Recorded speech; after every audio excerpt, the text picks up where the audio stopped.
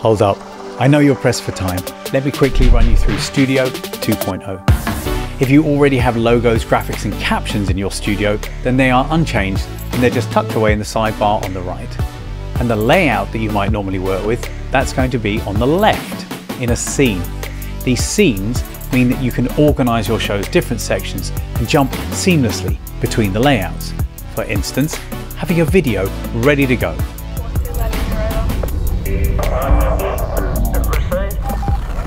Or a pre-show countdown.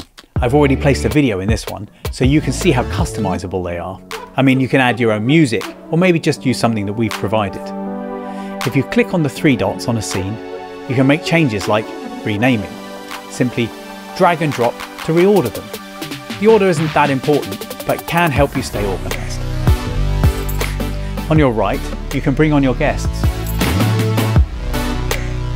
And, well, mute their microphones if needed. You can enable design elements to customize your stream, to fit your brand or style or just taste. And manage chat as it comes in live from all your platforms, keeping you engaged with your audience. There's a demo comment, so you know exactly how it will look like if you choose to bring them up on screen. Now at the bottom, these are layouts. These will help you position different elements of your stream, such as slides, images, and guests. You can move things from box to box, so they fit just the way you like. Looking good? Now these layout changes that you make to a scene will stick.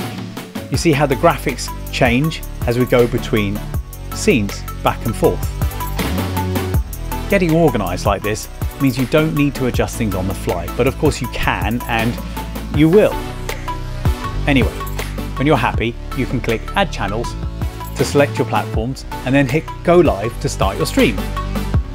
And of course, when each guest is done chatting, you can drop them from the broadcast.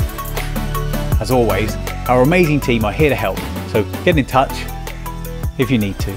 Alright, have a great show. Cheers.